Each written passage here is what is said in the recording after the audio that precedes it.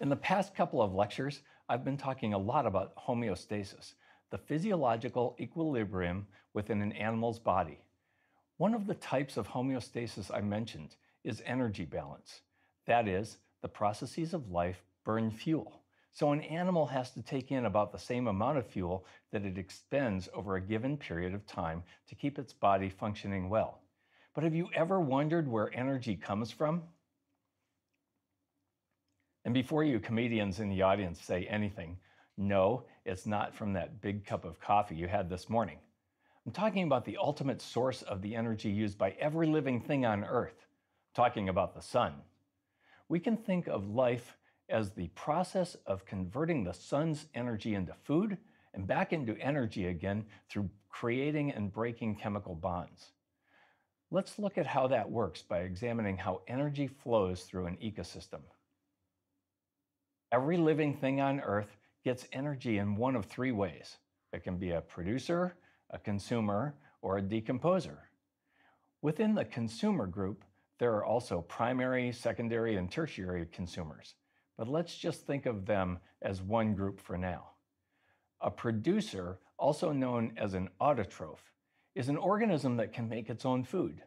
And of course, when you think about a being that makes its own food, you think about green plants. That's the first kind of autotroph. But there are two other kinds of autotrophs. One of these is algae. Like advanced plants, algae produces energy through photosynthesis. You may recall photosynthesis from basic biology courses. Plants and algae absorb the energy from sunlight and use it to convert carbon dioxide from the air and water from the environment into carbohydrates. Now, the third type of autotroph is a little bit different. There are a few species of microorganisms that produce food by chemotrophy. These chemotrophs are very ancient forms of bacteria that live deep in the ocean near thermal vents. They use the heat of these vents to combine inorganic compounds like hydrogen sulfide with carbon dioxide to make their food. Although the existence of chemotrophs was theorized more than a century ago, the first chemotroph species were not discovered until the 1970s. They are strange and fascinating little creatures, and I could devote an entire lecture to them. But I won't, because we're trying to stay focused on animals. So I mention them for the sake of completeness. The autotrophic producers not only produce their own food, they produce food for the consumers within the food web. Consumers are heterotrophs. They are other eaters. And if you think way, way back to the beginning of this course, I said that animals, by definition, are organisms that eat other organisms. This means that all animals are heterotrophs. A consumer that feeds on plants or other primary producers is called a primary consumer. This group includes the mammalian herbivores we discussed a few lectures ago, who ferment tough plant parts in their vat-like stomachs. It also includes other types of herbivores like some fish, amphibians, and birds that consume algae, so they are algivorous. It includes primates that eat fruit or leaves, the frugivores and folivores. It includes bees, which are pollinivores, pollen eaters, and so on. A secondary consumer, I bet you can guess, is a consumer that mostly eats other consumers. Here we get the carnivorous mammals, the omnivorous primates and bears, and so on.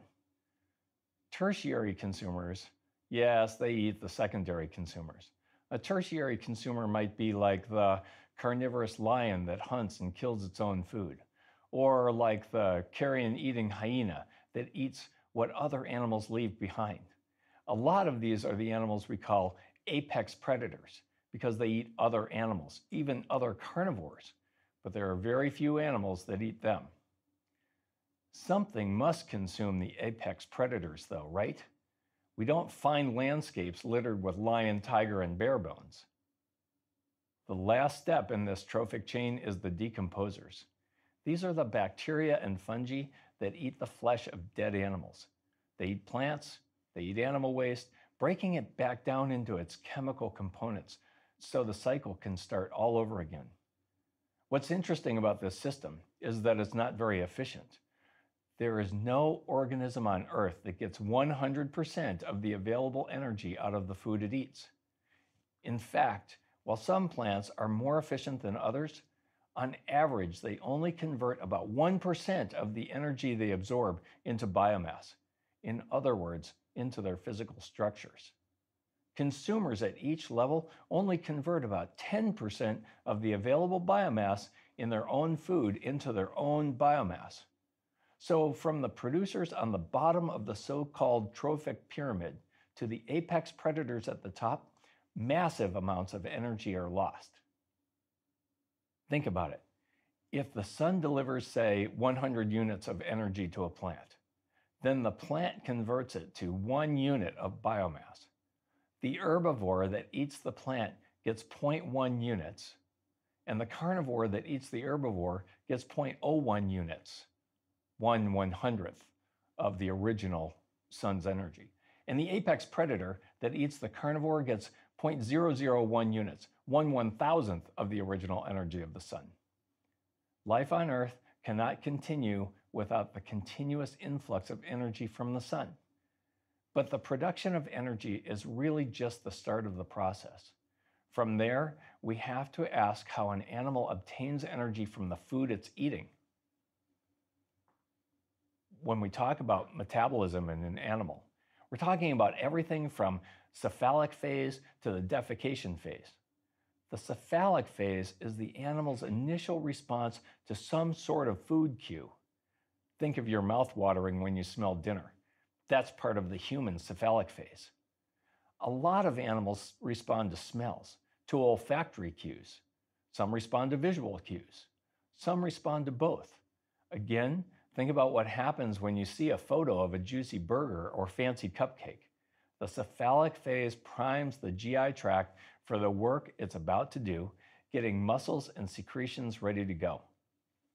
When food goes into the oral cavity, the digestive process may start immediately through salivary enzymes, or it may start with reduction in the size of food particles.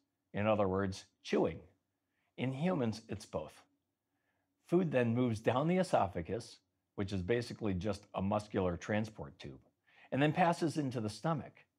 At this point, the stomach adds gastric acid and pH balancing enzymes that protect the stomach lining from the acid. The small intestine is where 90% of digestion takes place in humans and other primates. Food breakdown continues here, and nutrient absorption begins. Finally, food passes into the large intestine, where water is pulled out of the remaining digesta, and then the undigested food is passed out of the animal. Obviously, these are just the broad details. You've already seen how these processes are different in mammalian herbivores versus mammalian carnivores, and so on. And those differences from animal to animal help determine the most efficient diet for a particular species. In nature, we expect an animal's diet to reflect its physiology, and vice versa. And most of the time it does, but there are some exceptions. And those exceptions teach us a lot of lessons. One of the most inefficient feeders on the planet is our friend the giant panda. It has the physiology of a carnivore, but it eats a diet made almost entirely of tough woody bamboo. Why is that so inefficient? After all, you or I could probably survive our entire post-weaning life on a vegan diet of all plants or a carnivorous diet of all meat, fish, and eggs. We are able to do this because we primates are omnivores. We eat plants, fungi, and animals in various forms. And our teeth are generalized for these activities. We can slice with our incisors, hold on to meat with our canines, and grind with our molars and premolars. We can digest fruits and juices, nuts and meat in our relatively simple stomachs. Humans even developed fire in cooking, as well as external fermentation that we use when we make beer and yogurt. Cooking and fermentation break down protective cell walls of plants, the tough tissues of animals, and the complex biochemicals in both into more easily digestible nutrients. Bears can't make fires, Bears can't make beer, so they can't break down food before they eat it. They also have relatively short, simple digestive tracts like most carnivores do. There's no place to slow down the passage of food and let gut microflora do its work, as you would expect in a typical herbivore. So even though bears can eat plants, because they eat them raw, the plants are poorly digested when they pass through the gut. We can see the result of this minimal digestion in the bear's feces. Bears that eat a lot of plants will defecate in large, poorly digested piles, and the fecal matter may even have undigested food in it. In the woods, you'll find undigested berries. In our panda enclosure at the National Zoo, there's lots of undigested bamboo fiber. Bamboo leaves the panda looking very much like it did just after it was chewed. Because pandas get so little nutrition out of the bamboo, they have to consume a lot of it. An adult panda weighing an average of 250 pounds consumes about 30 pounds of bamboo a day, sometimes more. At the National Zoo, to ensure our pandas get enough food, we put 100 pounds of bamboo per bear into their enclosure each day. They also sometimes get other treats, either food that they might consume in the wild like tubers or specially formulated panda snacks. Bebe, for one, sure loves sweet potatoes. That's not to say that pandas aren't adapted to make the most of their food. Although they have a typical carnivore skull shape and tooth plan, they have evolved a couple of special attributes to allow them to make the most of their bamboo. First of all, they have immensely powerful masseter muscles. Those are the muscles that connect the zygomatic arch, that's the cheekbone area, to the bottom of the jaw. Just to give you an idea how powerful these muscles are, they are able to crack through pieces of bamboo that their keepers had to use a chainsaw to cut. That's impressive stuff. The other adaptation pandas have is a sesamoid bone, which is a modified bone in the panda's wrist that looks like a thumb.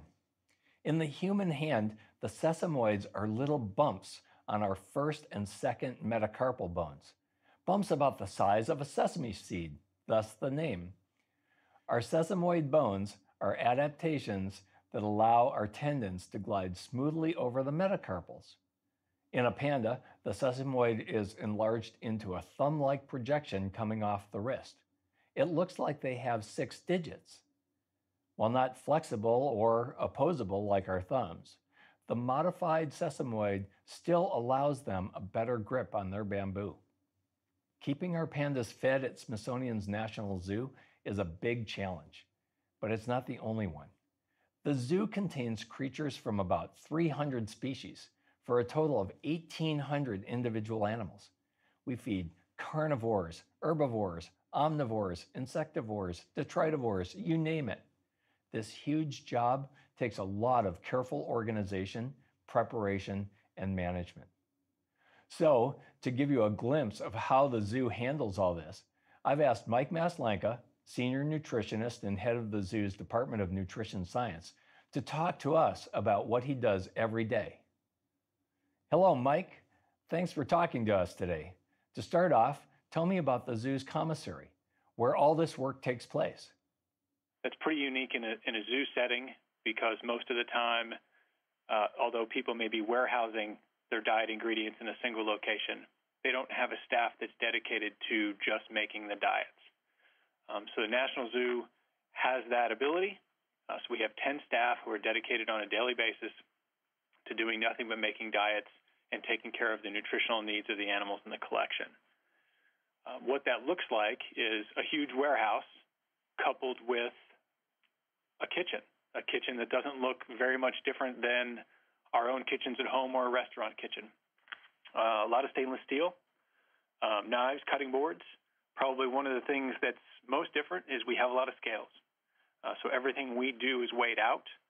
That makes our job as nutritionists easier if we have to adjust diets up 10%, down 10%. It's a little bit easier to do that with 100 grams of apple than it is a whole apple. Those food items are processed in that kitchen, diets are prepared, packaged, and then they're delivered out on a daily basis. So in the morning, the first thing my staff does is load up 2 trucks. They go out and deliver diets throughout the park, collect dirty dishes from the day before, bring those back to the commissary, clean them, and then start on the next day's diets. In the meantime, we've also got a couple folks that go out and harvest bamboo.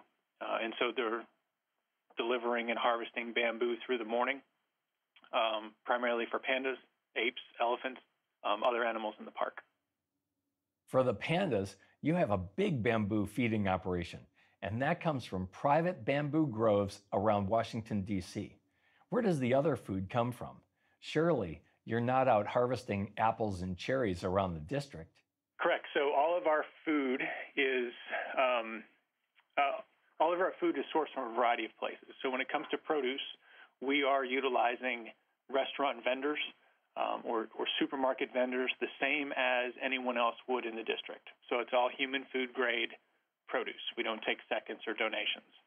When it comes to meat, we're sourcing that meat from commercial plants, or we're sourcing that from other USDA inspected facilities. And then comes special items, rodents, as an example. We actually get rodents from a commercial rodent supplier. So there is somebody who sends out mice on ice. There is somebody who sends out Anolis lizards. Pretty much anything that we need to get, we can find a commercial supplier to do it. We do pay attention to things like the carbon footprint and how far away this stuff is coming from. But if we need it for the animals, we pretty much pull out all the stops. There are insectivores in the zoo collection. Is there a cricket farm somewhere? So we do have cricket farms. And so, yes, those things arrive to us live. They're shipped via standard commercial shippers. We get them once a week. And then once they come in, things like crickets and mealworms, roaches sometimes, fruit flies, they end up getting maintained in colonies at the zoo until they're fed out. I've already talked a bit about pandas and some of the jaw and bone adaptations they have for obtaining bamboo and for chewing it. But that doesn't tell us how they actually get nutrients out of the plant. Correct. So they have mechanisms. So those are the mechanisms that we described in terms of acquisition. Once that bamboo enters the GI tract, the mechanisms and the ability of them to process and utilize the nutrients in that diet aren't necessarily as equivalent as the mechanisms in their paw or the mechanisms on their skull. What we found is that the microorganisms that exist in the giant panda GI tract don't necessarily lend themselves well to digesting fiber. So we know that there are a variety of different symbiotic microorganisms for fiber digestion, but they're not plentiful. And based on the passage rate of bamboo through the GI tract, we're assuming that washout plays a key role in sort of that process.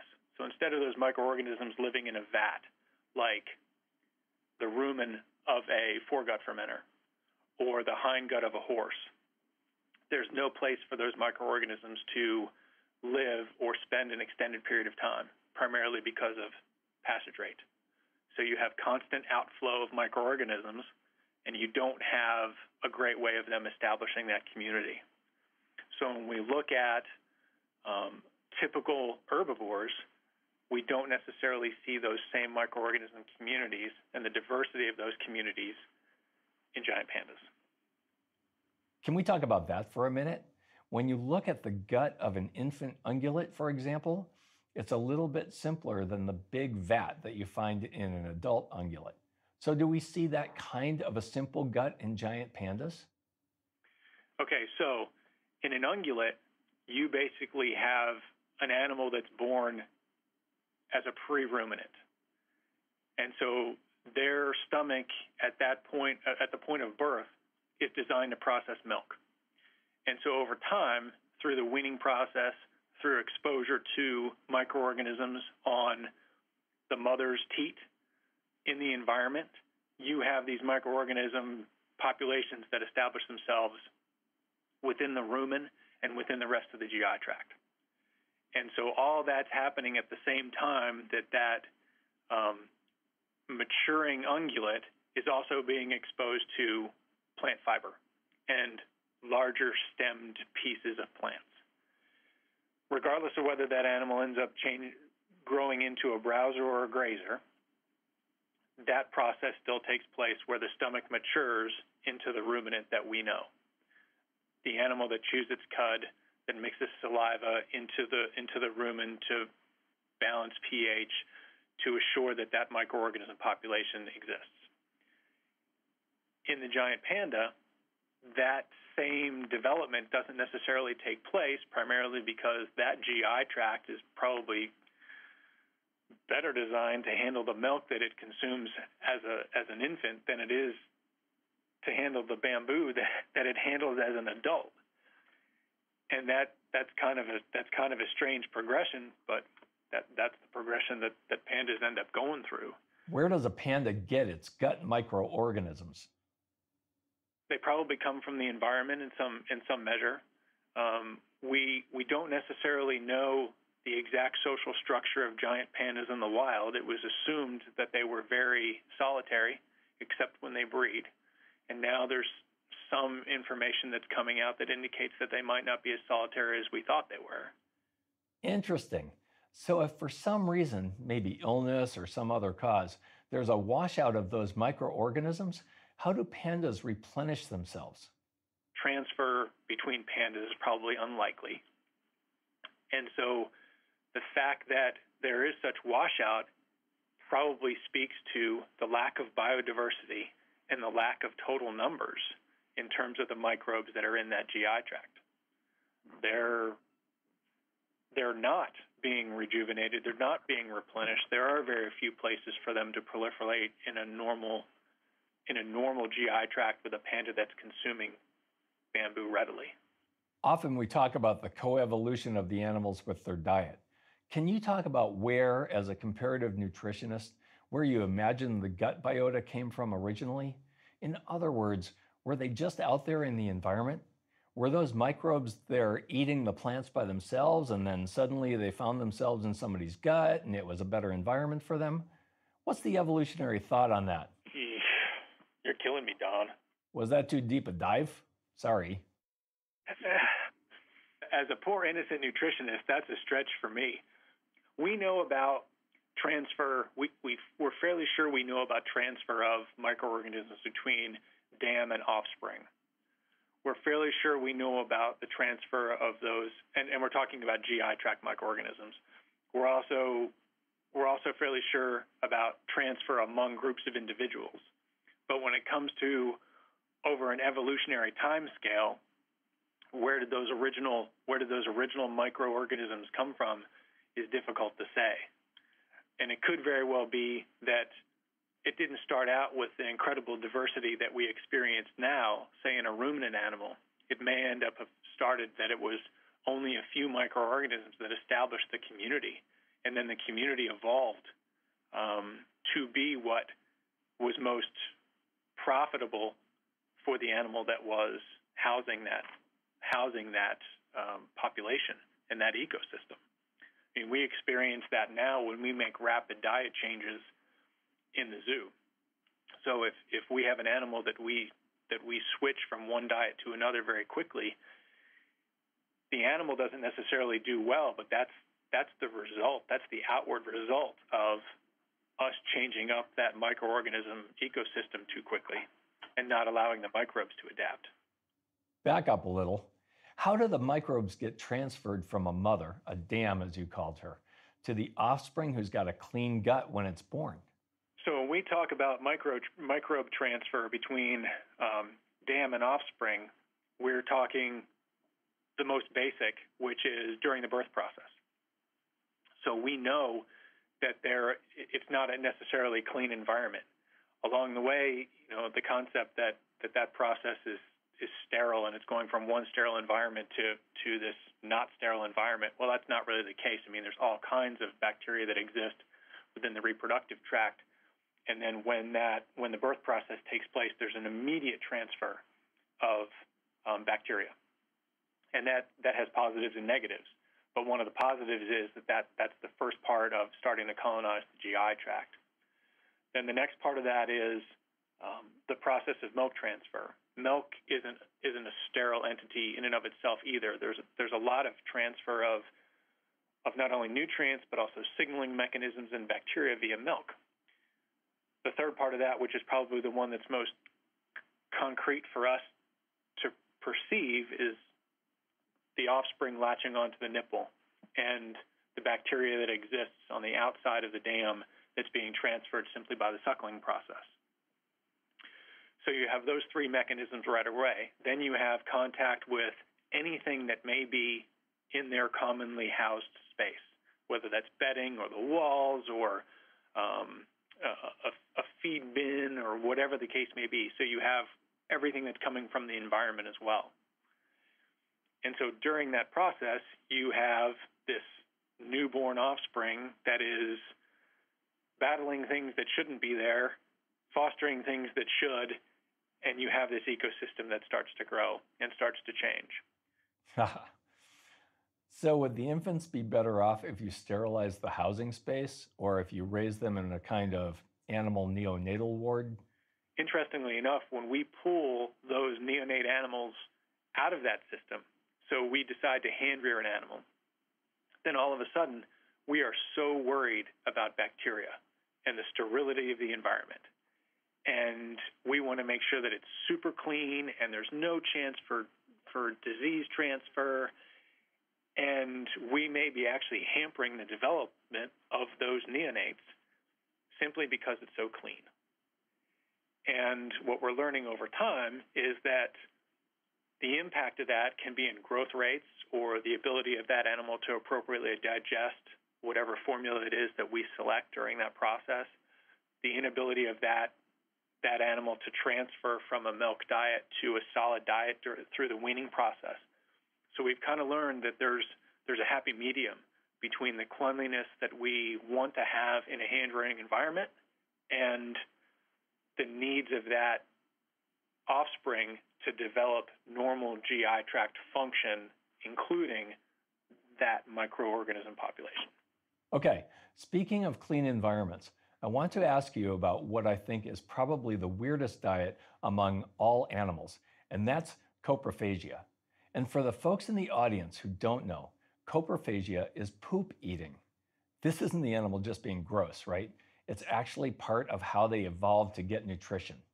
Yes, so specific animals have adapted to practice coprophagy in order to better meet their nutrient needs. In the case of a newborn animal, when we talk about transfer of bacteria from the environment to that animal in a positive way, one of those mechanisms is obviously through quote-unquote contamination with fecal matter, when it's really not contamination. It's just part and parcel of what happens when animals cohabitate space together. And so what we found over time is that it may be beneficial for us in specific cases to take what we would otherwise describe as clean feces, if you'll humor me on that term, and administer that to the offspring. So what I mean by clean feces is that we evaluate that feces. We look at it under a microscope. We test it for the presence of specific bacteria that may be harmful. Failing all of that and not finding anything that would be of concern, then we mix that in water or saline or some food item that might be readily consumed, and we offer that to the offspring. And what that does is it gives that GI tract a jump start with the same microorganisms that would exist in the GI tract of the adult animal. And we're finding over time that this has worked in a variety of different species. The interesting thing is it's so not a new idea. It's been practiced in humans since the beginning of time. Yes, it offends our sensibilities when we think about it, but if we dig a little deeper into the microbiology of what's going on, it really does make perfect sense. And we have some great examples when it's worked in the zoo. Wow, Mike, this is fantastic stuff. Thank you so much for joining us today. I think in the end, we can say that although all of our energy ultimately comes from the same source, animal diets are as varied as the animals themselves. And we can observe an animal in nature and see what it eats, but that doesn't always tell the entire story. The gut microbiome, those tiny symbiotic creatures living in each and every one of us, play a huge role in digestion, in determining how we get nutrients from our food, and in the end, that means they influence what we can and can't eat. The microbiome is an ongoing area of research in both human and animal studies, and it's sure to yield fascinating and important discoveries for years and decades to come.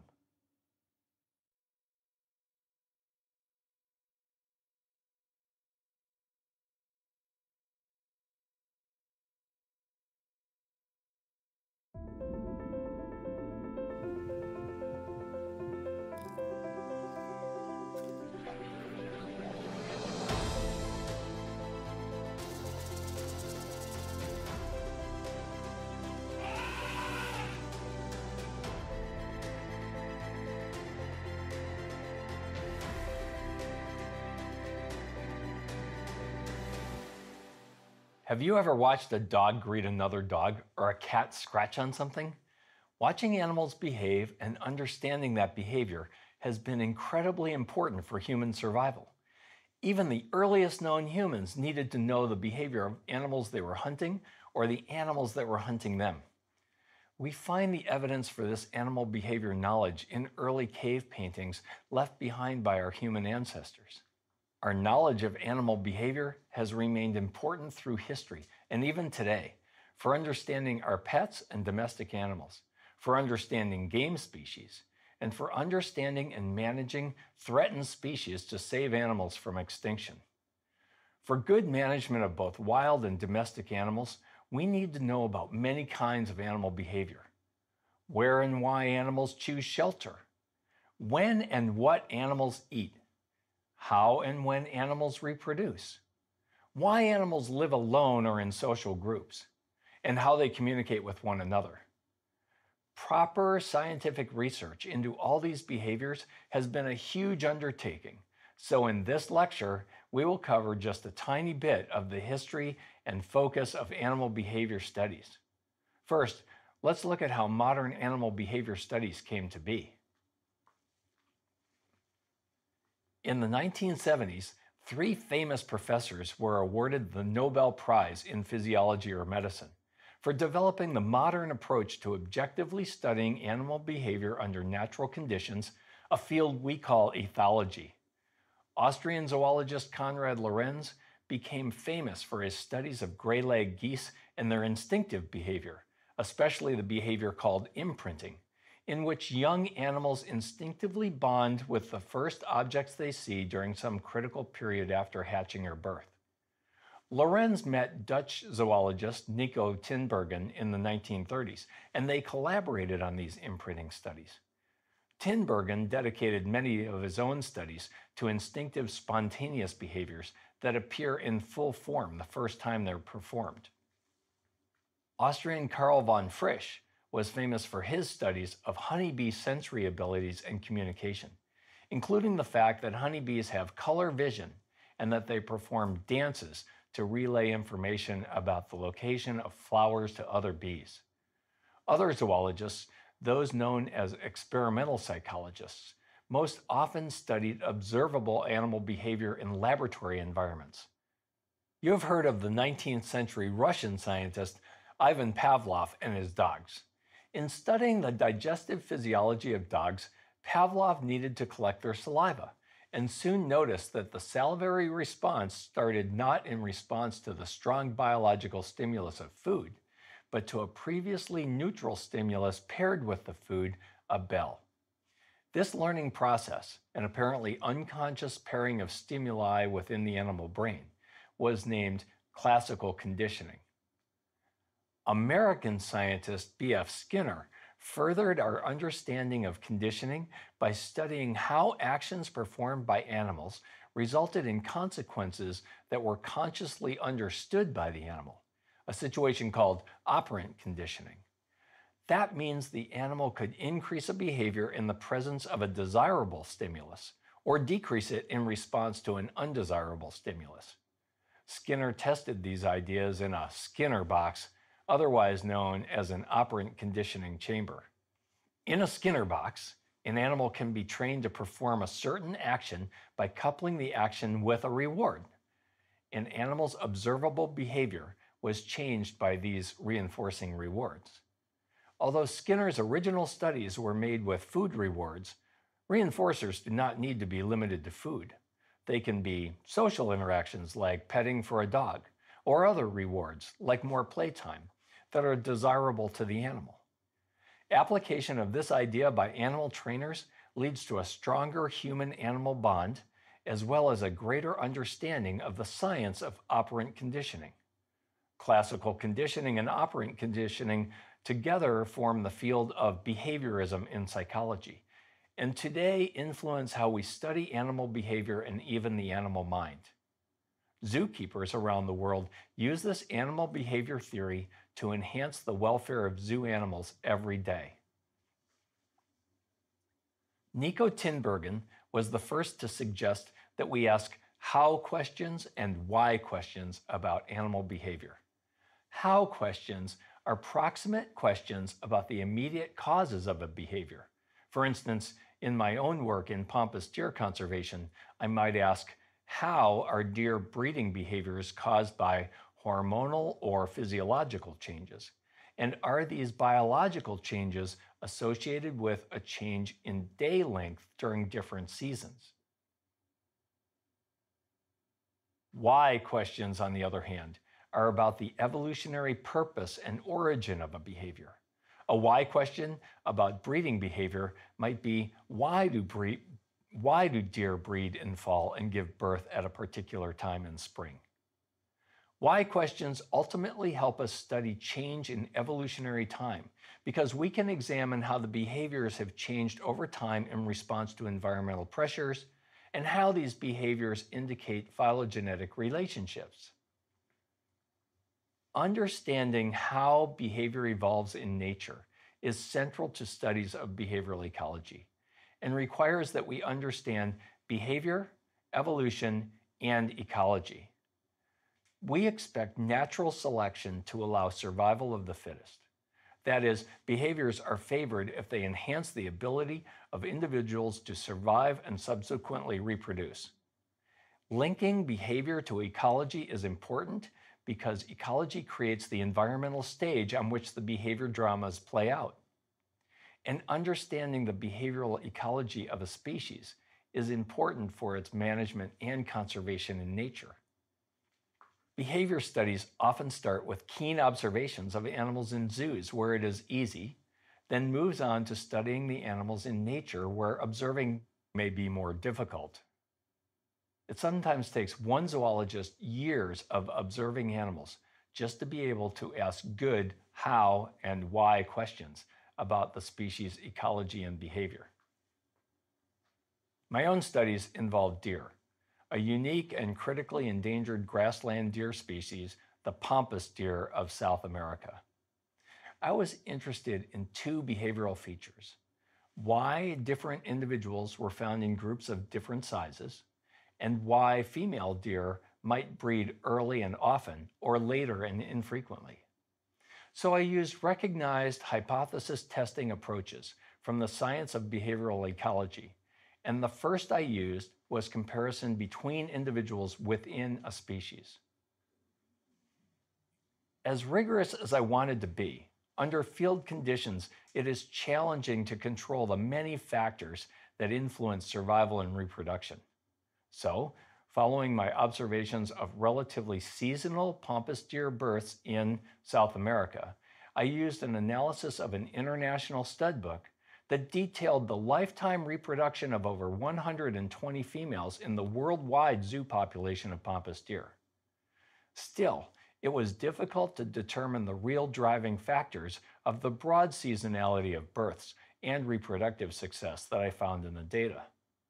My working hypothesis was that one particular reproductive strategy of this deer might be dominant, and most successful over evolutionary time.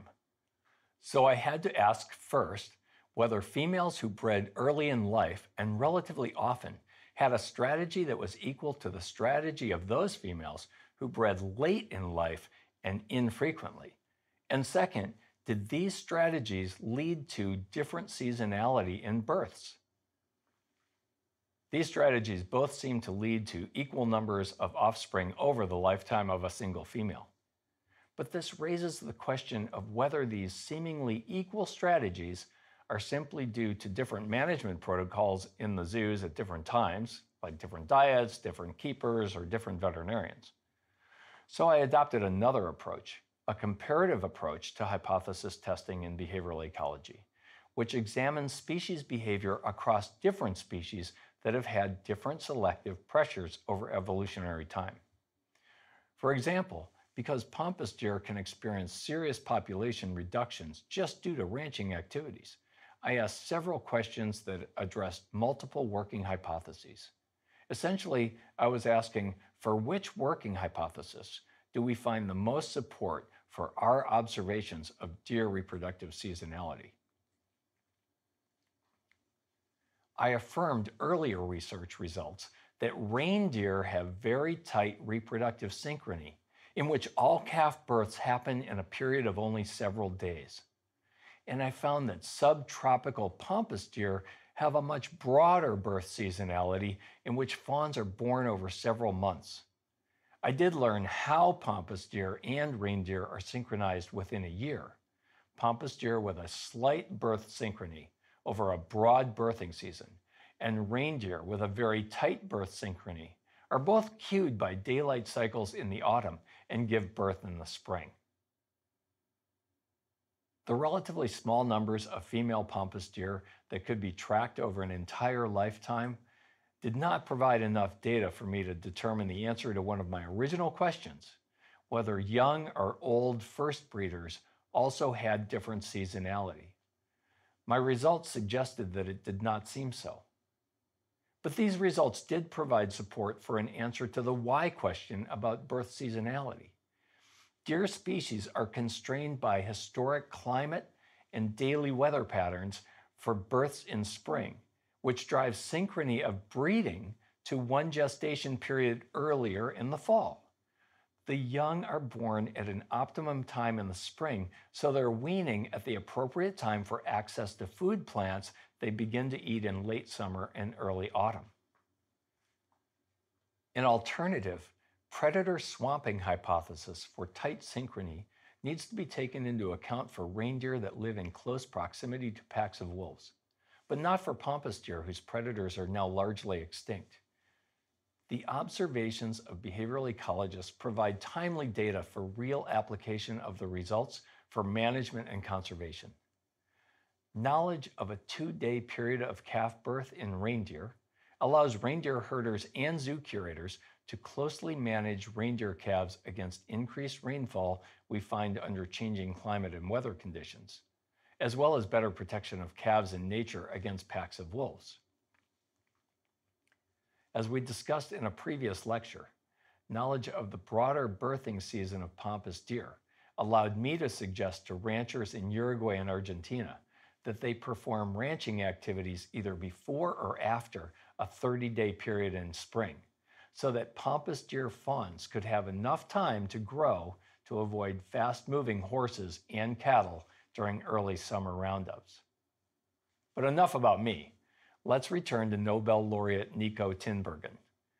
Tinbergen was one of the first to use this kind of experimental approach when he and Lorenz tested the reaction of young, naive turkey chicks to predator images to see if responses to predators are innate or learned behaviors.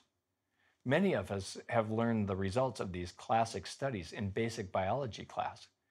If a cardboard silhouette of a bird is flown over the naive prey birds in 2 directions, the prey birds flee if the dummy bird is flown in the direction in which it looks like a hawk, and do not flee if the same dummy is flown in the direction it looks like a flying goose. So these early studies supported the basic hypothesis that some anti-predator behavior is innate. Other animals are not born with the full complement of anti-predator behaviors and need to learn them. Smithsonian scientists who helped to save black-footed ferrets from extinction used an applied version of the earlier Tinberg and Lorenz study to train naive black-footed ferrets to avoid predation. Let's go out to the Smithsonian Conservation Biology Institute in Front Royal, Virginia, to talk to Paul Marineri, Senior Curator at the Center for Species Survival, about this work. What are the greatest threats facing black-footed ferrets? The greatest threats for black-footed ferrets are disease, and that's historically been the issue since the species was rediscovered in the early 1980s. Right now it's sylvatic plague, an exotic disease that not only impacts black-footed ferrets, but also impacts their prey, which is the prairie dog. So black-footed ferrets went extinct in the wild in 1987, and then zoos and breeding centers brought them back. How did they do that? Yeah, it's a really fascinating story. So SCBI, or the National Zoo, first got black-footed ferrets in 1988. We were the first zoo in the country to actually have them in our collection. It really was the efforts of the Wyoming Game and Fish Department who initiated the whole breeding program, and it was through our work and the science behind our breeding and nutrition and animal husbandry that really saved the species. The species was thought to be extinct in the late 1970s, and it was actually a dog that rediscovered a population in 1981.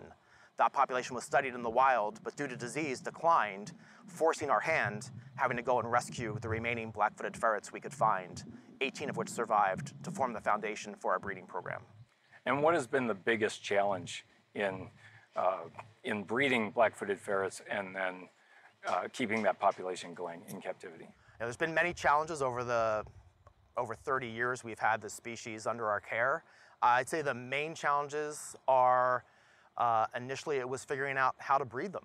If you can imagine, there's a species that you think is extinct, and all of a sudden a dog finds one, and then what do you do? And all of a sudden then disease hits the population. You have to bring it into these breeding centers. How are you going to feed it? How are you going to breed the species? So it was really answering the basic questions, understanding the biology of the ferret, understanding that they are obligate predators with prairie dogs, that they're induced ovulators. So it's really important, and that research that has been done by the late Dr. Jo Gail Howard, one of the Smithsonian researchers who pioneered all of these technologies. She translated assisted reproductive technologies that were being done in humans to endangered species. So electroejaculation and semen collection, artificial insemination, creation of our genome resource bank has really kind of developed our current practices and conservation efforts for black-footed ferrets today. How do you train these black-footed ferrets for reintroductions? Well, that has changed over the many decades I've been involved with black-footed ferrets. Early on, prior to reintroduction, which started in 1991, in this building behind us, they actually had pens set aside and did predator avoidance training. So they had, the Smithsonian has millions of samples and specimens. So they found a badger. They taxidermied that badger and placed it on top of a drivable vehicle and had the robo-badger. And they took the robo-badger and tried to chase ferrets around and measured reaction time and what the ferret's behavior was, in the hope that the ferrets that were born under our care would have the same behavior as wild ferrets, which the thought being that the burrow is safety, right? These guys spend most of their time below ground in prairie dog burrows, escaping from their primary predators, the badger, coyotes, and owls. So we had taxidermied owls also that would swoop over the ferrets. Now, the results, that didn't work. So we found out valuable information that ferrets, you couldn't use taxidermied badgers or taxidermied owls to train ferrets to avoid predators. So the research then shifted to, well, let's see how these animals do if they're fed live prey, if they're given live prairie dogs, if they're spending time in an actual prairie dog burrow system where they can go underground in a series of tunnels and tubes, which is their native environment. So a study was done. We radio-collared some animals that were preconditioned, exposed to live prey, lived in this naturalistic burrow system, and animals that were just taken from a cage, never saw dirt, never saw wind, never saw a live prey item. And we found that the survivorship was greatly enhanced by preconditioning. So since 1996, every single ferret that goes out for reintroduction goes through that preconditioning process. And where do you do that? Do you do that here or in Wyoming? That was done for several years here, as well as several other facilities, but now that is being done at the Fish and Wildlife Service's new conservation breeding center for black-footed ferrets, which is in northern Colorado. So the facility was moved from Wyoming to this new state-of-the-art facility that opened back in 2005. So all of our ferrets that are going out for release get put in a vehicle, they're driven cross-country, they're placed in those pens, and then the service will determine which reintroduction site the animals will go out to on the landscape. And ferrets have been reintroduced now to Canada, the United States, Mexico. What are the goals of the program in terms of numbers of subpopulations within the metapopulation? Yeah, the recovery plan just recently came out, the new recovery plan from Fish and Wildlife Service. So it calls for thousands of ferrets at numerous locations within their home range. And we're currently working on making sure that every state is represented. We currently have 12 states here in the US that were in the historic range of ferrets. We still have Texas, Oklahoma, Nebraska, and North Dakota left. But ferrets have been released at all those other states, as well as Mexico and Canada. So things are promising. We have a new safe harbor agreement that Fish and Wildlife Service started that actually pays landowners to set aside certain acreage amounts specifically for black-footed ferret recovery. So that's one of the things that is currently going on. So we're hopeful that ferrets will be downlisted and then eventually delisted. So the current recovery coordinator for the Fish and Wildlife Service likes to equate it to a blinking strand of lights, that sometimes lights will be on, and each of those lights is a reintroduction site, and sometimes lights will be off. So as plague sweeps across the environment, some reintroduction areas will fade out, but others will come on. So it's this ongoing effort by not only the folks here at zoos and breeding centers, but also our counterparts, the biologists who are out there in the field on private lands, state lands, federal lands, and tribal lands, returning the species back to the environment. And it is considered a flagship species. So if we can save the black-footed ferret, we can save the 120 other unique plants and animals that make up the prairie ecosystem. The black-footed ferret reintroduction has been one of the most successful conservation efforts ever. And for those of you who are curious, the robo-badger is now in the Smithsonian National Museum of Natural History collection. Zoologists who study animal behavior have made many of their richest discoveries by first observing and cataloging many behaviors in an ethogram during studies of zoo and aquarium animals. An ethogram is a full catalog of the animal's behaviors. The researchers then take their improved techniques and methods to the field. Having an ethogram to help define field observations and analyze their importance to the animals is an efficient and effective way to begin studies of behavioral ecology. Take, for example, the work of Smithsonian National Zoo's research zoologist Deborah Kleiman. There's a great deal of diversity in the ecological niches occupied and many differences in morphology among foxes, wolves, and other members of the dog family Canidae. Kleiman's studies comparing different canid species to other wild dogs showed that despite this ecological and morphological diversity, social behaviors remain similar across canid species. She suggested that some specializations have occurred in group living species, which help to maintain cohesion within the group and to reduce aggression among group members and across groups. Kleiman and her colleagues suggested that these changes in wild dog behaviors and dog postures have been changes of degree rather than in type of behavior. For instance, the bat-eared fox and the wolf have developed different strategies to maintain group cohesion. The bat-eared fox uses social grooming and other contact behaviors in conjunction with subtle postural changes, while the wolf has evolved overt postural changes. These are changes in degree of display. Kleiman concluded that these differences were related to the different evolutionary ecology of each species. Kleiman